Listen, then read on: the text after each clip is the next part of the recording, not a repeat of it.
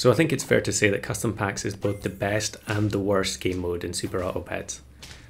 It's the best because you have complete freedom of choice. There are probably 250 plus pets in the game at this point, and you can take any of them and you can mix and match to your heart's content and create builds that are otherwise impossible in the other static packs. I guess some of them are possible in weeklies if you get exactly the pets that you want, but you might have to wait quite a while for them to come around. And for players like me, veterans of the game that have been playing for a long time, playing many hours per week, probably too many, it's kind of like a playground where you can come up with unique stuff that people have never seen before. It's really like the endless mode. It's almost like an endless mode, really, isn't it? Because every time they add new pets, the number of possible builds and synergies just multiplies up, and it keeps climbing. And there are always new things to discover, new interactions, and they're always changing game mechanics as well, which has an effect too. However, Custom Packs is probably the worst mode in the game because a lot of people don't see it that way. A lot of people just want to win. And I mean, I guess that's an understandable point of view. However, it does mean that what should be the best mode in the game is often the worst. And you can see here in a perfect example of it, where I'm getting matched with a lionfish pteranodon team. And some of these players, you know, I can recognize this person's name. I've seen them, I've matched with them hundreds of times. And they're almost always playing whatever is the best available. And you could probably argue that there are a lot of people out there who are trying to make unusual combos work. And it's just that when you get to the late game, all the unusual teams have been crushed by the meta teams.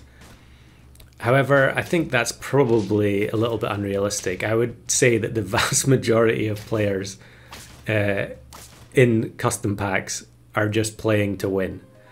And so you see builds like that. We've got all of the worst offenders in the game in terms of like most toxic units: T-Rex, Monkey, Lionfish, Pteranodon, etc, etc. Although I should highlight this team, although they do have Monkey, this build I was desperate to win here, and I actually get matched with Porcupine, and the snake hits the Porcupine 3 times, and we lose as a result. I think I could have won that in quite a few different permutations. But essentially here, I wanted to do a build which had double Doorhead Ant with Mushroom or maybe Popcorn. And the idea was that I was going to have White Tiger at the front, which is one of the least played units in Customs these days. It used to be one of the strongest units in the game, and it was on, you know, a huge percentage of teams, but you almost never see it. I think in the past month, I've probably faced 2 White Tiger teams in Custom Packs. And I wanted to have White Tiger at the front and then Snake second. And that would mean that as soon as we buy the Snake, it's going to be level 2. And then the Doorhead Ants are just going to jump to the front and keep the Snake shooting. So it seems like a fairly simple synergy that should be very straightforward to get going. However, from those initial clips, you can see that it was just an absolute nightmare. Now, it might sound like a reasonably strong build, but there are obviously a lot of problems with it. Because we're using Doorhead Ant and we're having Snake in second position, we're relying on ordering. So we need the order not to be disrupted, and there are lots of ways to disrupt order in this game.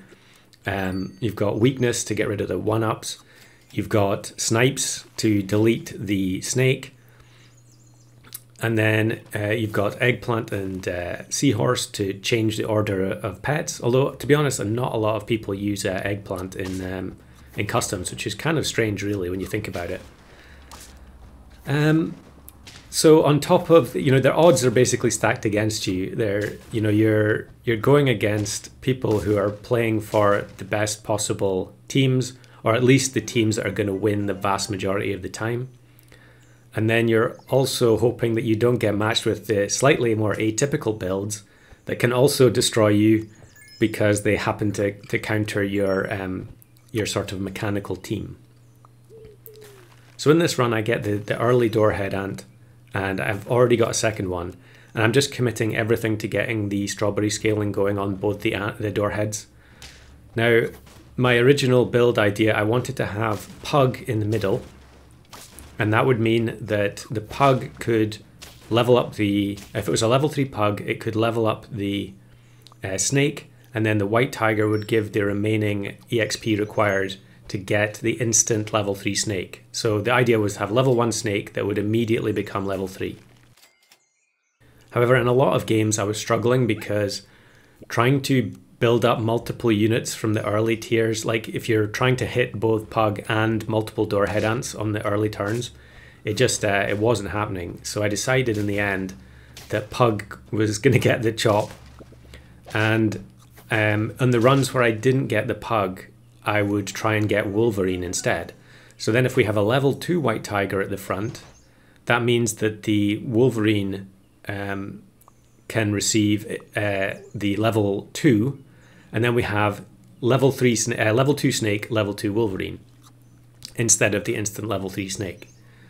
So I think that's one of the ways you can improve your odds if you're trying to get an odd build going in customs, is to have multiple routes to go down. And I'm a very, very stubborn player. I mean, I'm sure people can tell that from watching a lot of the gameplay. And I spent a very long time on this initially, just trying to use pug, always going for the exact same build over and over, and then getting demolished at the end, like you saw at the beginning of this video. And then I decided, yeah, we'll try and shake things up. We'll maybe go for Wolverine sometimes instead. And that wasn't working either. You know, you're getting to the end, you're looking for 3 tier 6 units. You're looking for white tiger, snake, and Wolverine. And so they're all going to have very weak stats when you bring them in initially. And that wasn't working either. I think there were some clips at the beginning there where I had Wolverine instead of pug. Probably more clips with Wolverine than pug. And then we also need to find a mushroom at the end, because we want both doorhead ants to be respawning in front of the snake. I mean, the build lives and dies based on how many times the snake is able to fire. And so we want the doorhead ants to have high stats so they can potentially attack multiple times. But then also adding the 1-up will give an extra snake snipe per doorhead ant. So, I mean, you're trying to optimize as best as possible, especially when you're using some of the weaker units. I don't think doorhead ant is weak for a tier 2, but when you're carrying it to the late game, its ability just isn't that great anymore. So actually here on the level up I get white tiger and snake, which are 2 of the pets I'm looking for, but we're going to take the snake first, since I think it works better with the team as is, and then we'll look for the white tiger later. And as much as I've complained about nasty opponents, here's an atypical one, and this is actually someone from the Discord, Kaiogre, and I'll put a link to their channel in the description. This is going for the Ghost Team Challenge. I'll link my own video about that in the description as well. Essentially, you're trying to win with tier 5s and 6s only, no equipment, and as high level as possible. But back to this build, and as I mentioned earlier, I'm a very, very stubborn player.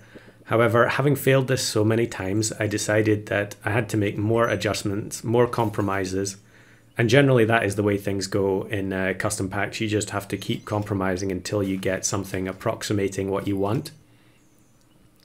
So I've got the Vulture, and as per the thumbnail, it's now in middle position, and we bring in another snake. And one of the other adaptations I made was having the mongoose provide the temporary coconut.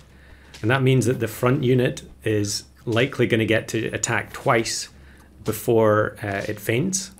So you can see there we got double shot from the snake, even though it had very, very low stats. And we know the white tiger is going to have very low stats. And actually you can see here that we ended up beating that team, even though it looked like the shark was going to be too big. So we get a mammoth here. I pill it for some stats because, you know, we had the shoe bill for a while, but our scaling stopped quite some time ago. And I'm going to bring the Vulture in, so we're going to have front Vulture for a turn. And since the white tiger may end up only being level 1 to begin with, it's probably better to try and level up the Vulture anyway. And here's a jellyfish team, but the rest of their squad just isn't strong enough. And having the Vulture also contributing snipes is so important because it vastly increases your chances of clearing melons and peppers, taking hits off of the lemon. And you can see there I briefly hesitated on the white tiger because I wanted the empty space available in case I got the opportunity to buy sell the mongoose. But I guess we're kind of committed to it now. So another jellyfish team here. I don't know, I forget which game it is, but there's one of these games I played against something like 5 jellyfish teams in a row at the end. But actually here it's working out very nicely. The snake is level 3 now because of the white tiger. And so we're doing a huge amount of damage. Now we start getting the 1-ups. And I think I'm only going to find one 1-up here. We could also buy a potato to try and protect the snake, but we're just risking it all here on 1 heart. And again, it's another jellyfish opponent. But in any case, it's super satisfying to see the snake destroying these scaling teams that often plague the atypical builds. So there we go. After a lot of persistence and a little bit of compromise, we finally got the double door head ant win. So I would encourage everyone else, play those strange lineups. I want to be surprised by opposing teams. And with a bit of persistence, you can get the win in the end.